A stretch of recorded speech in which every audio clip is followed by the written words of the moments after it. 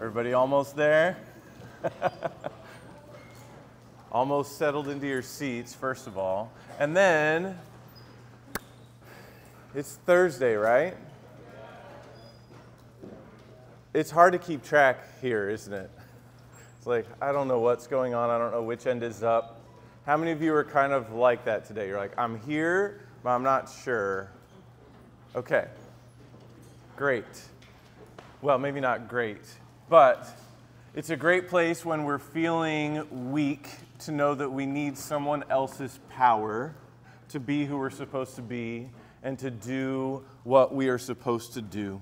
So as we continue to consider God's presence this morning, we're going to be considering God's purifying and empowering presence. God's purifying and empowering presence. Now remember where the story is going, right? God created a world in His love to share His love with His people in His place, living under His good rules. And all of that was lost, right? And God said, forget it all. I'm going to start over. No. He continued to come after us, even if there were lots of fits and starts along the way.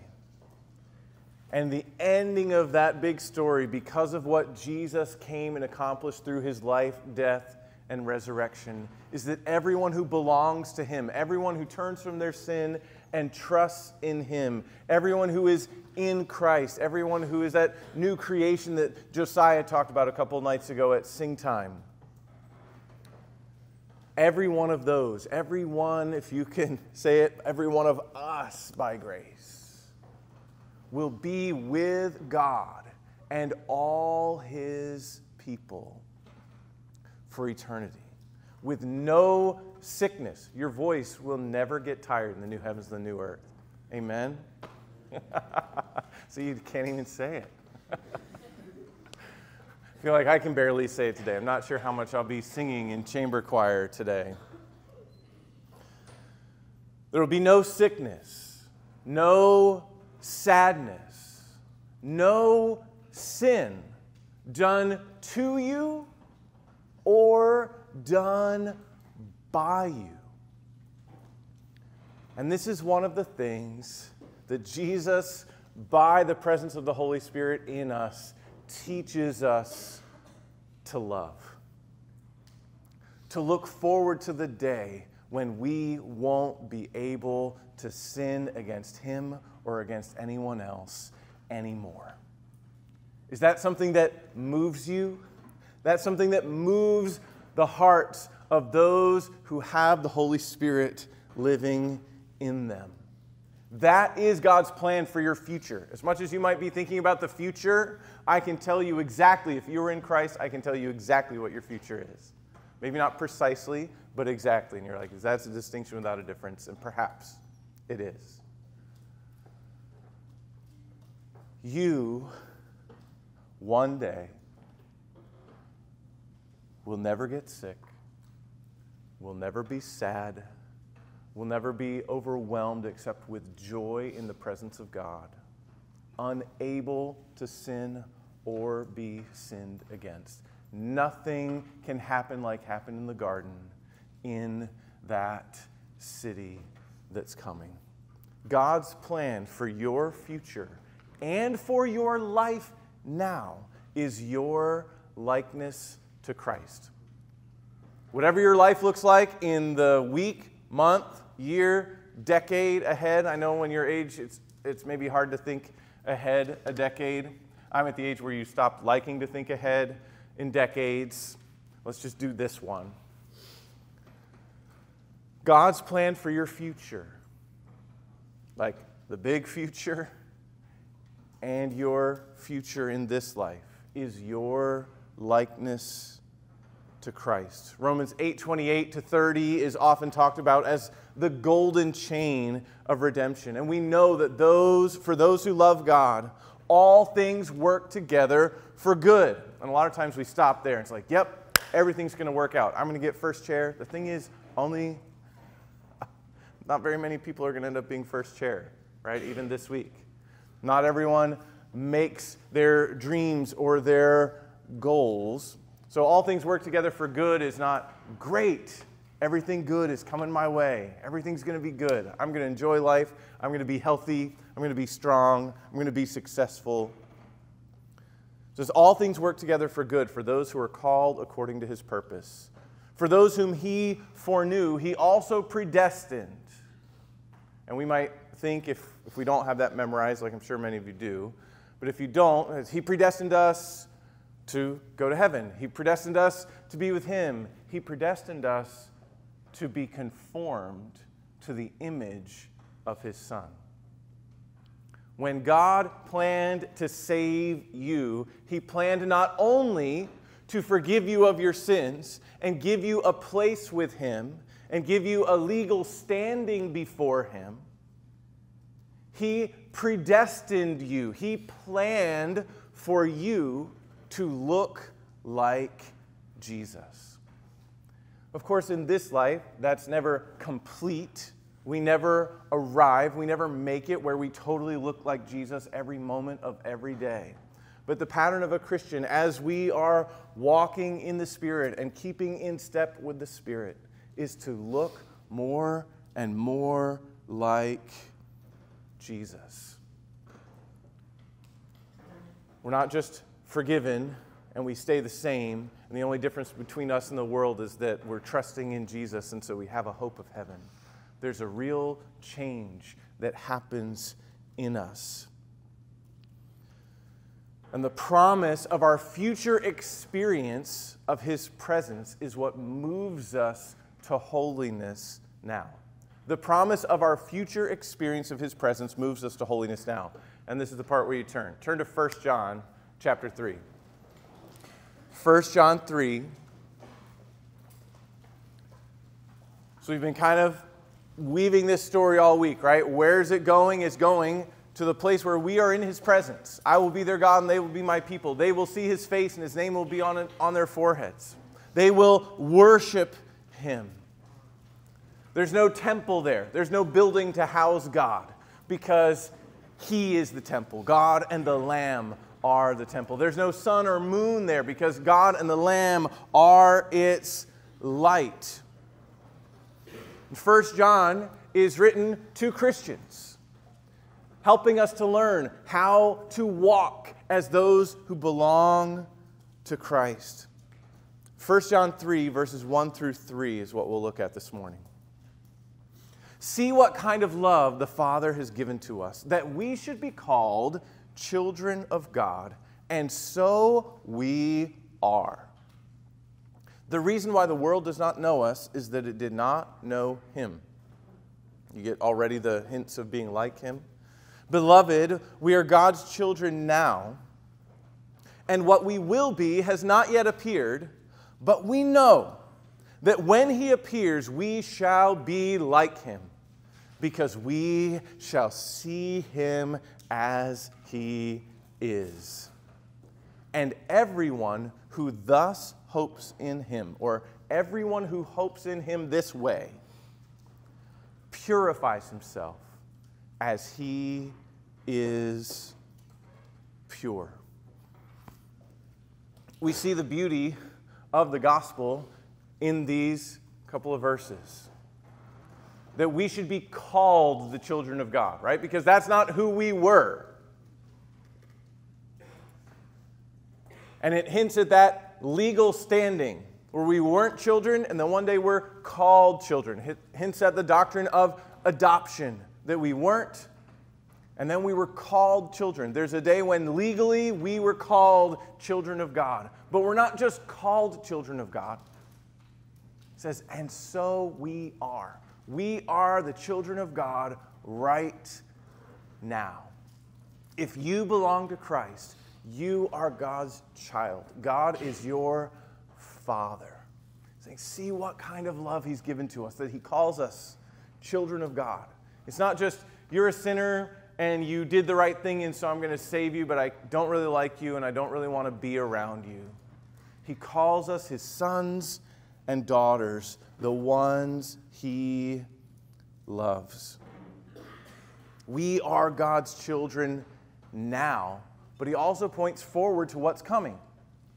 Because we don't know exactly yet, we haven't seen it yet, it hasn't appeared what we will be, but here's what we know about that. We'll be like him. And how will it happen? It says, because we will see him as he is. We will see him face to face. We will see him in his glory. And as we see him completely in his glory, we will be changed to be like him. And that's how we're changed to be like him now.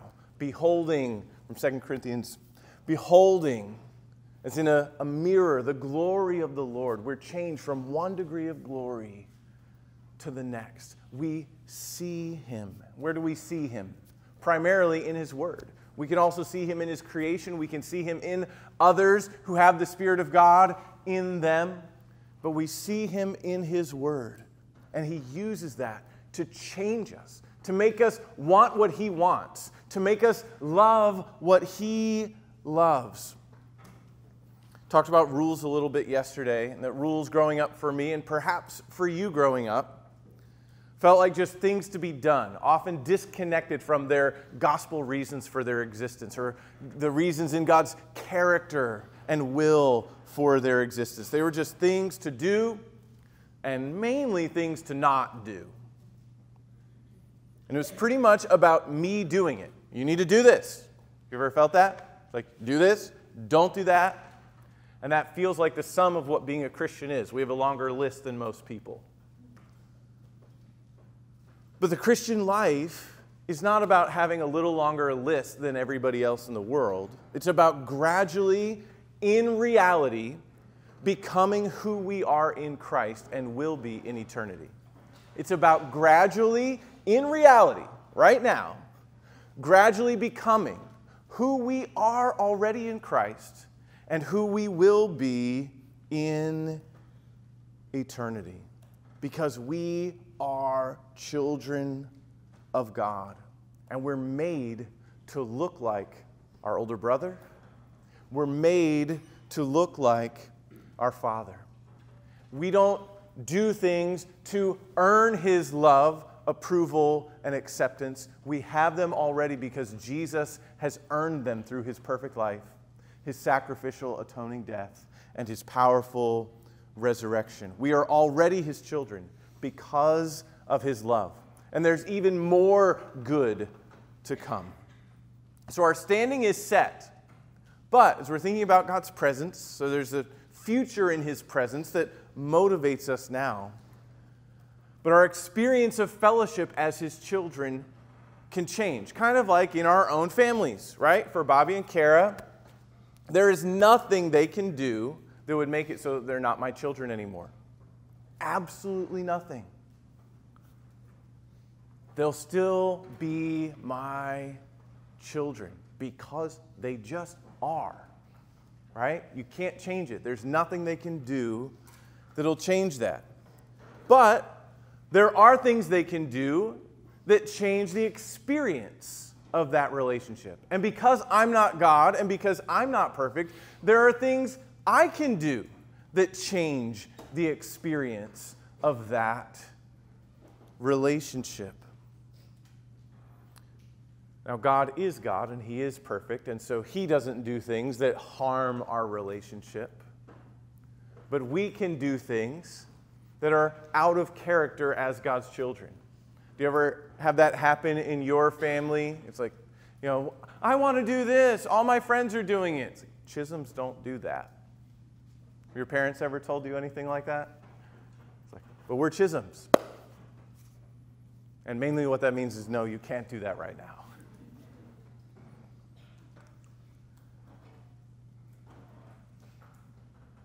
Part of what should motivate us in our day-to-day life is I am God's. I belong to him. I am Christ's. He has paid the price for my sin with his own blood, and I belong to him. We have this relationship because of Jesus, and we cultivate our relationship with him. And there's a way in which this might sound a little mundane, but we cultivate our relationship with God like we cultivate other relationships. How do you cultivate other relationships? You say, this is my best friend. I haven't talked to him in 5 years. I'm 17. I haven't talked to him since we were 12. But we're besties. Now, if they moved away, to a place where there's no internet, then maybe. But aside from that, right, it's like maybe you were besties when you were 12, but something changed, right? You haven't maintained that relationship. You don't have that same relationship. You don't have a current relationship for sure. You don't even know what's going on in their lives. They don't know what's going on in yours. We cultivate our relationship with God by hearing from Him through His Word, by talking to Him through prayer like He's really there, because He really is. Have you ever heard something say, Christianity is not about rules, it's about relationship? You ever heard that? And there's some good in there, because I grew up with a whole lot of rules and not much relationship. So especially if you're kind of feeling that feeling like there's all these things to do and I can never measure up and I can never be enough and I never can seem to quite get over the hump and make my authorities, whether parents or at church or if you go to a Christian school, I can never make them happy with me, so God is really never happy with me. It can be helpful to learn that Christianity is not only about rules, it's about a relationship. But all relationships are also about rules. I know it's early. Does that make sense? Say no rules, just relationship. But our relationship with God is a covenant relationship. Say covenant relationship. What is that? At its essence, a covenant is a relationship with established parameters, with established limits, a relationship with rules that are agreed to by both parties. I do this, and you will do that. Marriage is probably the best picture of a covenant relationship today. If in my marriage I decided we were going to have no rules, just relationship, my marriage would not last long. Because there are appropriate rules. It's a covenant. When you get married, you make vows. You commit to do things and to refrain from doing other things. And there are things you commit to doing only with your spouse and never with anyone else. If you don't have those commitments, you don't have a marriage. You don't have that covenant relationship. And Paul tells us in Ephesians 5 that marriage, while it's a good gift from God to us, is actually meant, designed to be a picture of the gospel, to be a picture of Christ's covenant love for the church. And it's a love that acts. In Ephesians 5:25, Paul says, "Husbands, love your wives as Christ loved the church and gave himself up for her, that he might sanctify her, having cleansed her by the washing of water with the word, so that he might present the church to himself in splendor." For those in, well, I guess we're all in that choir, right? Concert choir. Splendor. Without spot or wrinkle or any such thing. I know it's a little slow today. It's all right. That she might be holy and without blemish.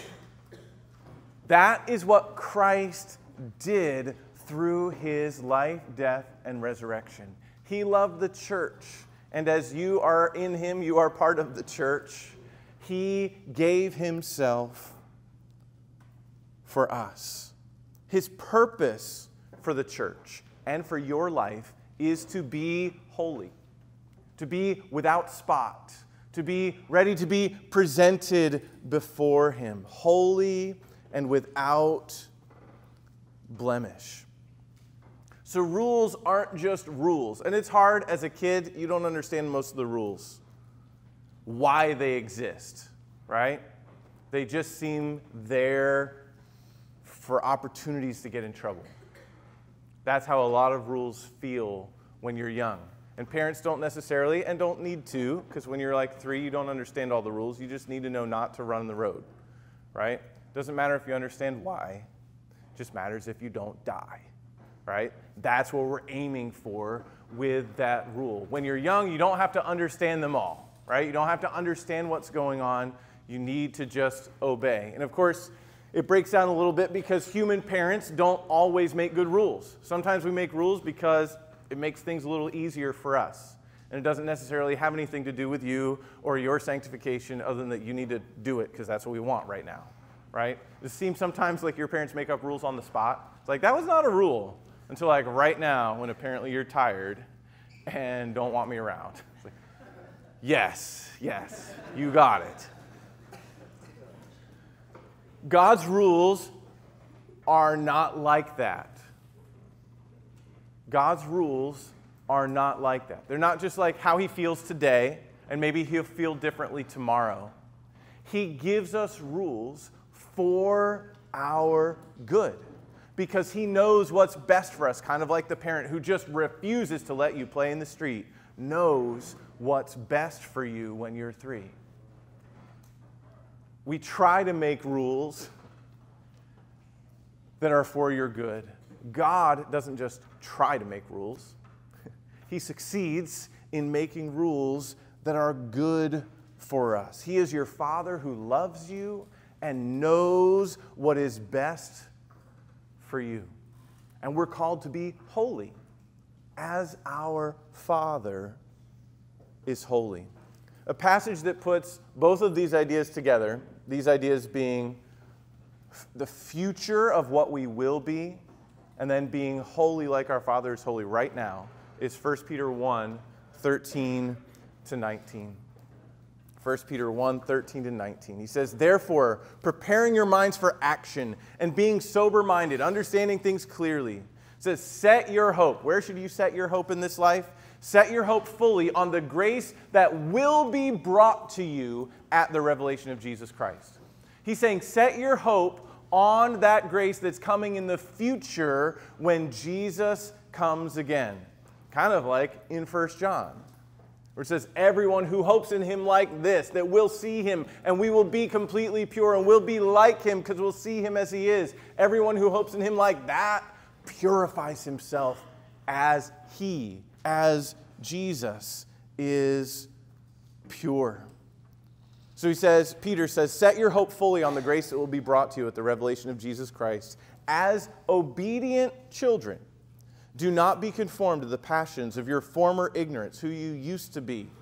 But as he who called you is holy, you also be holy in all your conduct, since it is written, you shall be holy, for I am holy. So holiness, rather than just being a bunch of rules that you buckle down and figure out how to keep and cover up when you don't, holiness is motivated by the gospel and the grace that's coming for us when Jesus comes again. And I want to spend the last few minutes talking about how that is powered by the Holy Spirit. Because even if you say, like, I see the reasons, there's sometimes we still don't care. Your parents might have given you some rules and you even know they're good for you. You even understand what they're about. And there's times, I'm just not feeling it today. Right? I'm supposed to be kind to my siblings, but man, did you see what they did? I'm supposed to obey and help out. I've been given responsibility, but I'm a little tired. Csehy was rough. It might be rough getting home, whether it's Saturday or Sunday. Monday might be a struggle. Hopefully everyone's still on vacation. You can just sleep for a couple days. But the responsibility to honor your parents doesn't go away when you're tired. Right? At least I'm pretty sure there's no extra fine print in there. Like, honor your parents, love your neighbor, except if it's mildly inconvenient. I'm pretty sure Jesus said that. And so what about when it's hard? Because there's sometimes we understand, right? And our kids know, not actually we can play on our street now. They know to look for the cars and it's okay.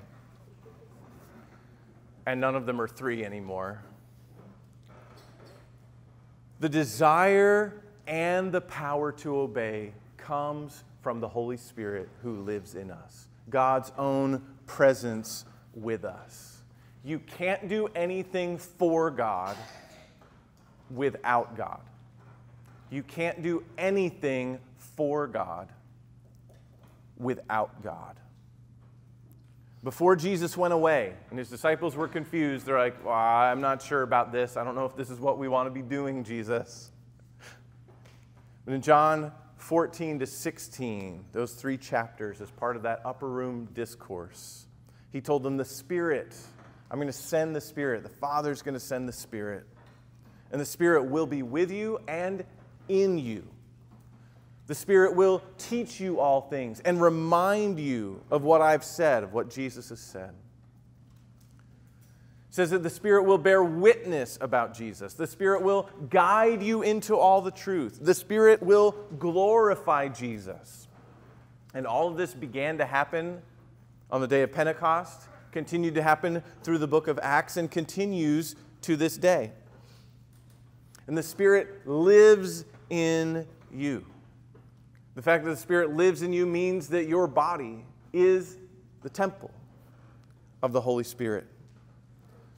And so in the New Testament letters, we're called to walk in the Spirit, to bear the fruit of the Spirit, to live by the Spirit, to keep in step with the Spirit in Galatians 5. We're told in Ephesians 5 to be filled with the Spirit, because the Spirit is the one who enables us to love what God loves, to want what God wants. And where do we learn what God loves, what God wants? Right here. Because yes, it's a relationship, but it's a relationship with established parameters. We don't get to load everything we feel into love God and love your neighbor. He's given us lots of words to load into those words. And it's why we continue to relate to Him daily through His Word and through prayer. And so as we get to go out into another day where perhaps you're tired, maybe a little bit sick.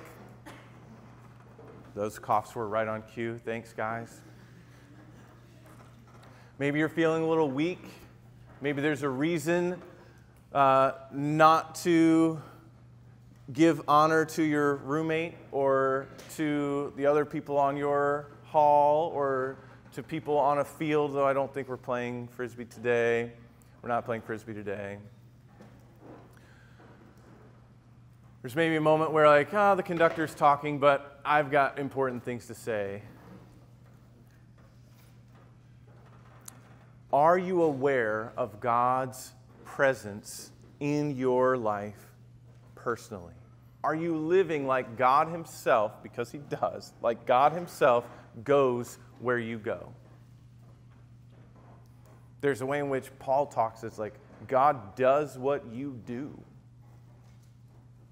which is meant to make us stop and think before we do things that we know are against His word, His will, and His way. So are you pursuing the purity that God's presence promises for your future?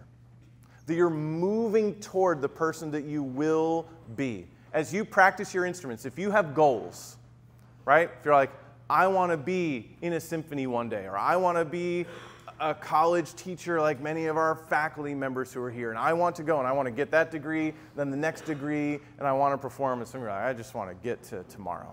That's fine. If you have those goals, if you see a future for yourself like that, you do something about it, right? You might listen to great music. You might watch people play. But is that how you actually get better? No, you practice. You do it. You do the work. Exactly. You pursue it. And that is what we do with the purity that is coming for us. The nice thing about this one is it's guaranteed. See, your musical outcome is not guaranteed, right? You don't know what it will be. And we don't know exactly what we will look like, but we know that we will be like him. Nothing and no one can stop that. And so we're even more motivated to work. Like if you knew, if I really put in the practice, I will be in a symphony orchestra or in a band or whatever by 25. Would you practice harder today? If you know that you will be like him because you will see him as he is, you will pursue being like him now. The outcome is guaranteed. It's promised. It's happening.